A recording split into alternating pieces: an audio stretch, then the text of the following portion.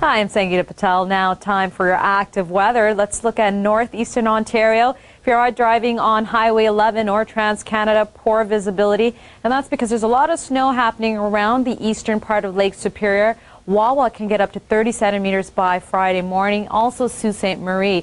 There will be snow right across the North Nickel Belt area, bringing about 10 to 15 centimeters of snow, and that system will start pushing into Quebec by Friday morning. Now looking into the prairies, there's that trough sitting right there, bringing flurries around Edmonton, Calgary, Pincher Creek, Medicine Hat, and also Regina will get some flurries too. In the interior and the northern part, some flurries, but not major accumulation. Now let's look a little bit into the long-range forecast. This evening into the overnight period, there's that low-pressure system pushing out. And now this is a system we have to watch for the Maritimes because that could bring winter storms. It could be a mix of precipitation. Halifax, Nova Scotia can get rain.